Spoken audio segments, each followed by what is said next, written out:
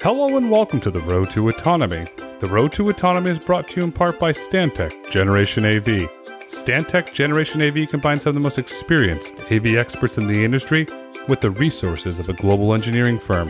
Stantec Generation AV provides education, consulting, assessment, and guidance to any industry interested in autonomous vehicles. Learn more at stantec.com. Hello and welcome to The Road to Autonomy. I'm your host, Grayson Brulte. On today's episode, we're absolutely honored to welcome David Hanngren, Investment Director, Volvo Group Venture Capital. David, welcome to the podcast. Thank you. I'm excited to be on your podcast.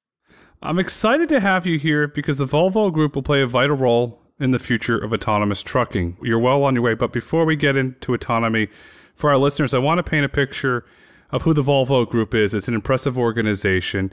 It has a $31 billion market cap. It's one of the world's largest manufacturers of heavy-duty trucks, construction equipment, buses, heavy-duty engines, and I think it's the coolest marine industrial engines for boats, with trucks accounting for 60% of sales. How do all these businesses complement each other? We are a large producer, like you say, and the business is really doing well. Sales and market shares are up versus last year, and we're earning a lot of money, which we invest in new technologies. But like you asked, how does really all our businesses complement? For once, all our businesses are B2B, and we're a leader in almost all of our business areas. And you mentioned it, we do heavy equipment. We do not make the cars. Unfortunately, they're really great, but that's not part of Volvo Group. Within the group, we have a terminology. We call it CAST, which means Common Architecture, Shared Technology, which means that we share a lot of components like powertrain, electric architecture, cabs, axles, batteries. A lot of things underneath in the products are shared, and we complement each other in development. In the future, all of the products will also be electrified. We're working on teleoperation and autonomy for all of the product lines. We're also moving from products to services in all of the product lines, and there's a lot of common things in that development. One recent example is the recently introduced electric trucks, which you've seen, I hope. Technology in those was transferred from our bus division, which had been electrified for quite a long time before. Wow. So I love the cost analogy with the shared technology, the buses to trucks. To me, that says, okay, here's an example of the group learning together. So were the engineers from the bus team, do they get together with the engineers from the truck team and the things that they learned, say, around range, performance, around different weather conditions of how the battery acts? Was all that, it's called institutional knowledge, shared with the trucking side of the house? Yeah, and I would say it's not one bus team and one truck team. It's very much integrated within the company. So it's all co-located, and I think the engineers don't necessarily view themselves as a bus or a truck person. There's a common denominator across the group. Volvo Group makes reliable products. You make really great manufactured products. And the best part, if I'm a business buying your products last and they're reliable. So go Team Volvo Group on that front. David, as I mentioned earlier, trucks account for 60% of sales. And you mentioned earlier that the group is still growing. Do you view that heavy-duty truck market as a growth market, even though you have 60% of sales currently coming from that? Yes, we actually do. And that's because even though we have really strong presence and good growth within the trucks today, it's very much centered around the equipment and the truck itself. But there are plenty of new growth areas. And most importantly is that we as a group are trying to move from a product-centric company. It's 100 years old, So we're great at building the hardware, but we're moving from hardware to services. And within the service area, there are so many things. Productivity solutions. Customers want to see better productivity and not necessarily just new features. Fleet management solutions, charging, route simulations, equipment as a service. The list is very long. I could list different services, and that's where we see a lot of growth. We also created 2 new business areas. Apart from bus, trucks, and construction equipment, we've just created Volvo Autonomous Solutions, focusing on autonomous transport systems, and also Volvo Energy, which is the business area focusing on the charging and the energy supply to all of the products. So we're strong in machine sales, but the real growth will be in the new service area. You're taking two of the hottest markets globally, the transition to zero carbon and energy as that market grows, the growth of autonomy that's continuing to grow. And I think as we can all agree, and most listeners will agree, the first practical real applications will be in heavy-duty autonomous trucks. Equipment as a service. I've been speaking to a lot of bankers on Wall Street and a lot of industrial banks around the world, and equipment as a service is a trend that's coming up. How do you see equipment as a service rolling out? Will it be, let's just call it Acme customer will subscribe to a Volvo truck and then they will pay you a fixed fee very similar to a lease? Or how do you see that rolling out? Equipment as a service is something that we are already trying out in selected areas. So it's not something that we see us starting within a few years. We're already trying it out on trucks and on construction equipment. But here, we also think that it's very important to listen to the customer. So some customers will still want to purchase equipment. Some will want to lease, but some will also want to pay per mile or per hour or in different models. You're giving balance sheet flexibility to your customers depending on where their business growth projections are and how they want to manage their cash flow. Will that equipment as a service, will that carry over into autonomous trucks? Do you see that carrying over into that segment of the business eventually as well? Yes. First of all, I can say that on the autonomous side, we do not plan to sell an autonomous truck. We will provide a transport service, both on-road or off-road. This we do via this business area called Volvo Autonomous Solutions. And they are focusing on three different areas. One is mining and quarries, one is port and logistics, and then hub-to-hub on-road. So in all of these, we plan to offer a full transport service and not selling an autonomous truck. Is that how you're positioning yourself to continue the revenue growth that Volvo Group is seeing at the group level? Yes, by providing a full transport solution. It's really savvy. You look at what's happening globally with mining. You can use Western Australia, for an example, or you can use Canada, where new mines are coming online to meet the lithium and cobalt and nickel demand for electric vehicles. And there is a shortage of equipment there. And there's a labor shortage. A lot of individuals, you can read these reports in Perth, Australia, they don't like flying and going to the mining and then going home week on, week off. That's a really great solution for autonomous mining equipment that Volvo can capture significant market share there, similar to how you've done in trucking. And on the autonomous trucking side, Volvo Autonomous Solutions has a partnership with Aurora to jointly develop on-highway autonomous trucks in the U.S. Could you talk about that partnership, please? So Aurora, a great company, by the way. We announced a partnership with them in 2021, but we're actually working with them. I don't know when it really started, but I remember a project back in 2018. So we had been working for quite a number of years together. And the partnership focuses to develop an autonomous transport solution for hub-to-hub in North America.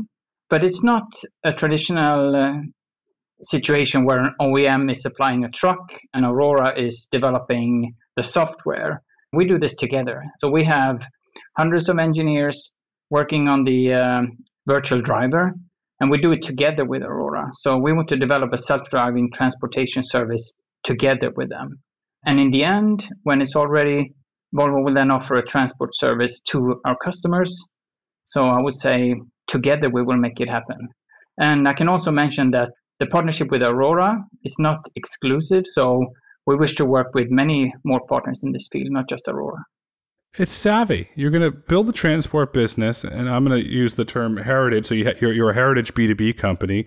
You're going to be able to offer your global customers a choice. You can have Aurora, or you can have Solution 2, Solution 3, because perhaps it works better in a certain region. So well done to the Volvo Group there.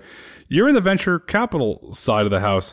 What role does the venture capital group play in this decision process? Are you rolling up your sleeves and doing due diligence and talking to individuals? What role does venture capital play in this decision? Yeah, this is my favorite question. I've been working a long time at Volvo. The question you ask is maybe one of the reasons why I joined the venture capital team in the first place. I don't even want to tell you when I started, but I'm a bit of a dinosaur. So I've been doing many different jobs within Volvo. I remember when I was doing product management, my belief was that we do everything in-house. Every time someone came with a suggestion to me or a new product request, we calculated how much time it will take and how many engineering hours it will take. And after doing that a couple of years, and I just saw that we were not the quickest in the market, I thought there must be a better way of doing this. There must be some other way of bringing new technology to the market. And that's why I joined the venture capital team. So we're now 25 years. I started 2016, but we're one of the oldest CVCs out there. But we want to be one of the ways to transform Volvo from a product-centric company to a service-oriented company. We see ourselves as an important piece of the puzzle. Why was the venture group started? Was there just a need, as you mentioned, to pivot to services? Was it a desire to explore new technologies and to own a piece of that technology if it scales and have a successful exit, or to eventually integrate it into the Volvo Group as a strategic offering? Why was the group started? It's also interesting because we're celebrating 25 years this year. So I look back some time ago in the documentation, see how it got started, and it was just before the dot-com bubble. The idea was to be a catalyst between Volvo and the outside world, to add competences and connect interesting startups with Volvo. Of course, like any traditional VC, also get return on the invested capital and have a global scope. When I look at it, it's very similar to how we operate today. So I think it's been very, very consistent over the years. There's consistency there. There's consistency, as I said earlier, in the quality of the products that you sell to your customers. And we've talked a lot about services, and Volvo's looking at equipment as a service in various different ways to increase service revenue. With the companies that are in your portfolio, are you helping them to accelerate their business models into it as a service offering? I would say most of the companies that we have in our portfolio, they are service-oriented companies. But what we do from the venture capital side is, of course, to connect them with our company in various ways to find new business opportunities, new markets. There's a lot of opportunities to do when you collaborate with a big company like Volvo. There's a lot of opportunities there. You're doing a lot of really good things. I like the way that the strategy that Volvo is taking towards autonomous trucking. You're saying we're operating a non-exclusive partnership with Aurora. We're looking for new partnerships. And I want to put on my economic hat here for a minute, because we're in the period of, let's call it, global uncertainty. We could go into a global recession. We saw what happened during COVID with the supply chain, the spike in inflation in the United States, which is currently pegged at 8.3%. We're seeing what's happening in Europe with the energy crisis. To me, all this says and screams is opportunity for autonomous trucking, because autonomous trucks will be able to shore up the supply chain to be able to move goods without causing inflation. How is Volvo actively preparing for autonomous trucks to scale with this backdrop? We have new solutions being developed for ports, logistic terminals, mines, quarries, hub-to-hub, and highway. The way for us to scale this, not to work through our traditional channels. So we set up this Volvo Autonomous Solutions business area, which includes both development, sales, commercialization. Everything is in this unit. And it works like in parallel with the trucks, like Volvo Trucks, Mack Trucks, with its own profit and loss. And in order to scale this, we're working in 4 main areas. So one is that we're developing this virtual driver. We develop our own in-house virtual driver, but we also partner with companies like NVIDIA, Aurora, and potentially also with other companies developing virtual drivers. Secondly, we also want to scale by using autonomy on all our brands, Volvo, Mack, Renault, and possibly other brands. We also plan to scale in not only the US, but also Europe and Asia.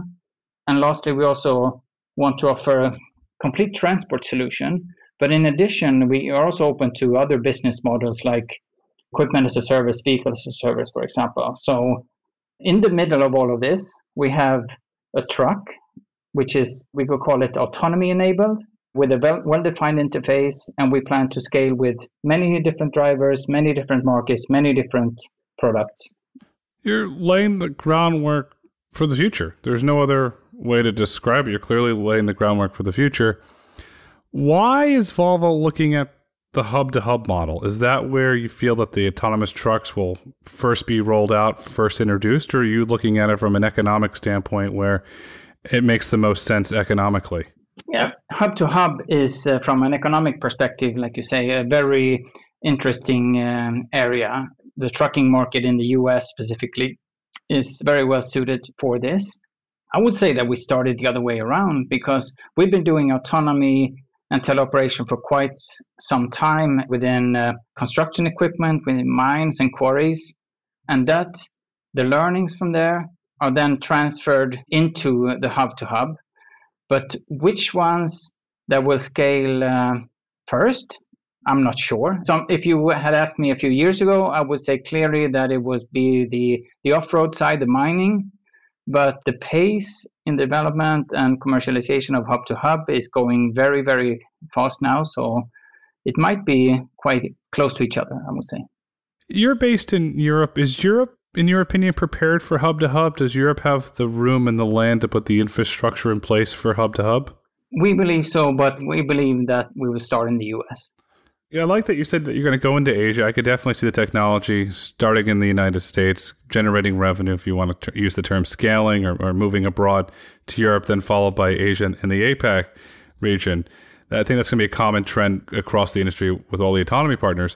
And then looking at the traditional trucking industry, there's a really interesting stat that stood out to me. Over the last 12 months, 249,000 Class 8 orders were placed and dealers are sold out for all of 2023. There's a global driver shortage. In your opinion, what's driving the demand for all these heavy-duty trucks? I think that if I look back a couple of years, there is a constant increase in the demand for trucks. It goes a little bit up and down, but there is an increased demand for freight. And as we know, people are buying a lot of things online. And right now there's a huge backlog and part shortage. Right now there's a very high demand for freight. You said that many companies are sold out for 2023. I don't think we are. I hope that we can take more orders. Overall, we see an increasing demand for freight going forward. The increased demand for freight, in my opinion, is a global trend. It's not going to be isolated to Europe or to the United States or Australia for that matter.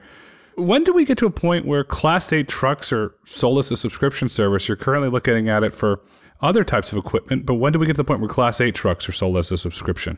I maybe touched upon that earlier, but we are already testing this. We're offering it in some selected areas. What's interesting is that with the introduction of the electric trucks, it will be even more relevant than with the traditional trucks. When we are now starting to sell the electric trucks, this is much more common to offer the usage-based service or per mile. And with the autonomy, of course, it will be transportation as a service. So I would say that it's increasing, and it will increase even more with the electrics coming in. The electric trucks, it's new technology, but it also enables you to develop a new business plan, a new financial model. And then you're based in Europe, as I said earlier. Volvo has a 42%, I repeat, a 42% market share for electric heavy-duty trucks. How is Volvo able to gain such a significant market share? Yeah, I remember when a few years ago, autonomy was very hot. We were working hard on that. And one day we saw a Tesla electric truck being presented. Even though we were already developing electric trucks, it put some, like an afterburner on the development side. And now it seems like we have had maybe a bit of a first mover advantage because we have had regional electric trucks in production since 2019. Just a month ago or two, we have now our heavy-duty trucks in serial production. We did not start from zero, so we had a lot of experience from the bus operation, which had been electric for quite some time. And on the production side, we use the same factories. It's interesting, but a truck, there's so many variants, with the refuse, concrete, construction. By using the same mixed model technology, then we have been able to have electric trucks in a lot of different variants. And I think that is also helping us to increase the sales quite a lot. So we're really excited about how this has started. It ties into the company's cost model. Amazon, I want to highlight, is taking possession of 20 Volvo heavy-duty electric trucks in Germany by the end of the year, 2022. The interesting part to point out, is the trucks are projected to drive over 621,000 miles a year. 621,000 miles a year. That's a lot of miles from an engineering perspective. How is this possible? I'm a kilometer guy, so, but I think that's for 20 trucks. If you divide it by per truck, the range for an electric truck is 300 kilometers. And then if you recharge during the day, it will be 500 kilometers. In my perspective, it's not so challenging. Is that what Volvo Energy is focused on, is the recharging aspect? So when you sell to a public customer, Amazon, you can also help with the recharging of a heavy-duty electric truck? Yeah, good question. Exactly. So there's no point in selling an electric truck to someone and not helping them with how to run their operation or how to charge. So that's precisely the reason why we have Volvo Energy, all the way from helping the customers to charge, to provide energy, but also to take care of second life batteries. So everything, I would say, outside of the traditional truck. That's Volvo Energy. And Volvo Energy Second Life, are you referencing recycling or reuse, perhaps putting it in storage for an office or for a home? Yeah, exactly. It could be both. I think we're interested to see the opportunities in using the batteries in new applications, maybe in a charging station or in a house, for example.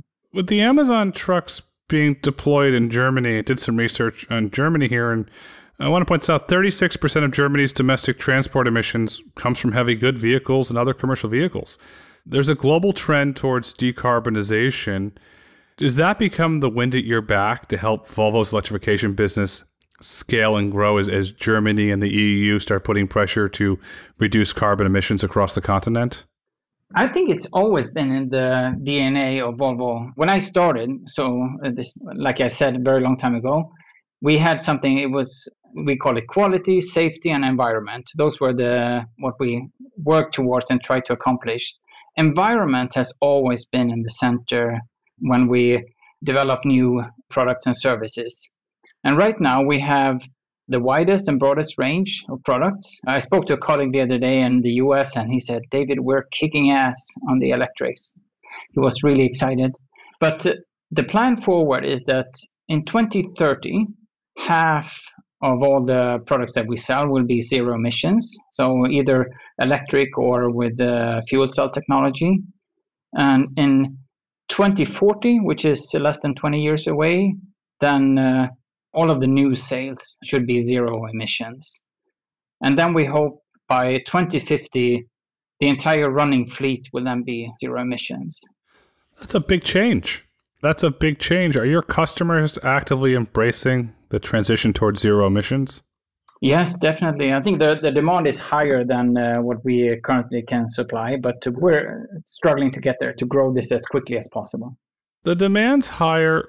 I give Volvo Group credit. You're not getting caught flat-footed. A lot of the car companies were caught flat-footed by the demand there, and they weren't able to secure the supply chains. Volvo says, okay, we're going to build an energy company. We're going to vertically integrate this, and we're going to be prepared for this transition to 2050 by the entire time our running fleet could be zero emissions. During that time from today to 2050, technology is going to change. Battery chemistries are going to change. Your trucks will be able to run longer miles. They'll be able to recharge faster.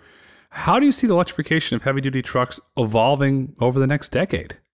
So from today, there will be a gradual shift. So the traditional combustion engine, the portion of that, of the total sales, will diminish every year.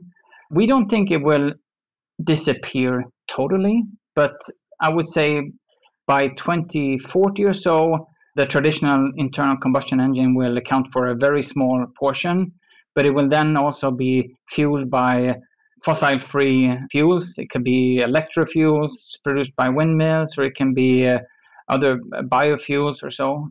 There will be a gradual shift from traditional combustion engines to electric, and fuel cell electric, of course. Fuel cell is going to be fascinating to watch. Another thing that's going to be fascinating to see what happens is entrepreneurs. There's a growing number of entrepreneurs that want to work to solve the climate crisis. You're a strategic investor. What can you offer to these entrepreneurs that say, okay, David, we want to solve the climate crisis. We want to introduce better technology for batteries. We want to introduce better zero emissions technology. What can you offer them?